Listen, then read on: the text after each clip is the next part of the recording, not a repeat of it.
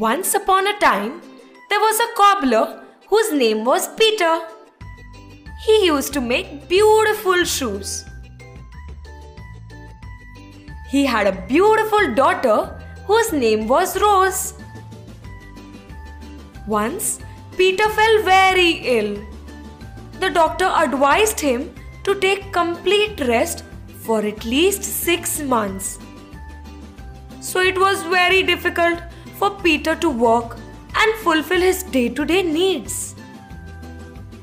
Rose used to take good care of her father. Rose was fond of wearing different types of shoes. But now, due to her father's illness, she had no shoes to wear. She used to walk bare feet everywhere. One day, she was coming back home from the market.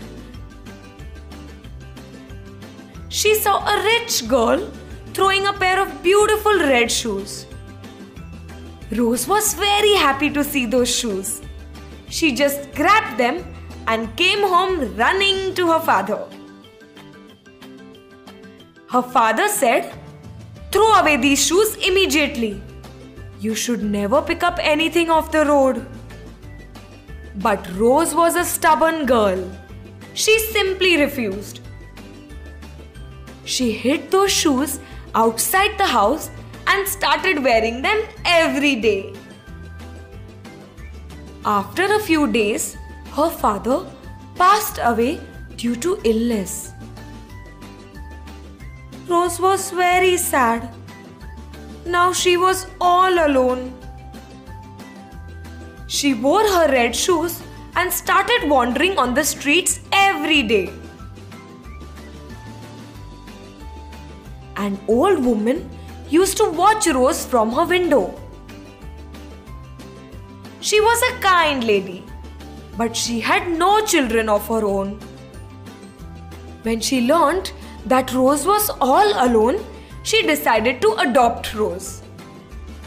But she requested Rose to throw away her red shoes as she didn't like them. Rose was very disappointed. But she thought at least she will have a roof over her head and good food to eat. So she agreed. The old woman treated Rose very well. Rose had her own room, a bed to sleep, new clothes to wear, and she even got a new pair of shoes.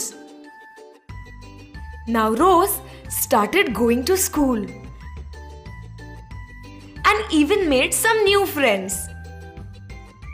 She used to study very hard. Rose was happy, but sometimes she still missed her red shoes. Years passed. Now Rose grew up into a beautiful young girl. One day, the old lady took Rose for shopping. She brought her new dresses, books, bags, and a lot of other things. Finally, they went in a shoe shop. As they entered the shop, Rose saw a pair of beautiful red shoes. She said they are exactly like the shoes she had when she was small. But the red shoes were expensive. The old lady said, "Rose, you can buy 2 pairs of shoes in the cost of this one. And the red shoes are very shiny. You cannot wear them everywhere." But Rose was simply being stubborn. "I don't want to wear any other shoes. I want these red shoes." Finally, the old lady had to buy those red shoes for Rose. Now Rose was very happy. On the way back home, she was dancing, singing, and laughing with joy. Every day, Rose wore her red shoes to school. Her friends and teachers started gossiping about her shiny shoes. But Rose just didn't care. The principal called her and asked her not to wear such shiny and fancy shoes in school. Rose arrogantly answered back, "My feet, my shoes." And she just walked away.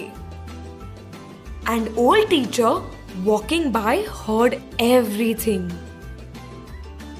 She called Rose and said, "Wow, such lovely pair of shoes." Rose was overjoyed as the old teacher appreciated her shoes. Then she bent down and whispered something to the shoes. Suddenly, the shoes started dancing. They danced and danced. "Oh, what is happening to me? Why can't I stop dancing?" Her friends were watching everything.